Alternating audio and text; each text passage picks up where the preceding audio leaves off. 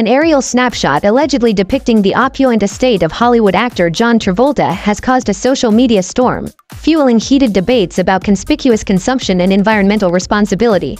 Shared on the subreddit r/anti-consumption, known for advocating reduced consumerism and environmental consciousness, the photo purportedly showcases Travolta's sprawling residence in Ocala, Florida. The image, accompanied by a caption detailing the estate's features, notably spotlighted a vast expanse of land hosting the actor's mansion.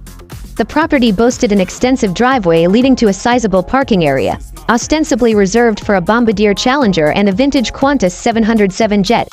Beyond the mansion, the tarmac housed these aircraft under sheltered ports, overshadowing amenities like a swimming pool and a tucked-away tennis court.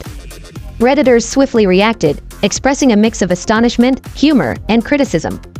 While some quipped about the driveway's design and the apparent emphasis on showcasing the entire property, others lambasted Travolta's perceived disregard for environmental impact. The focus largely centered on the two jets, with comments highlighting the exorbitant carbon footprint linked to private air travel.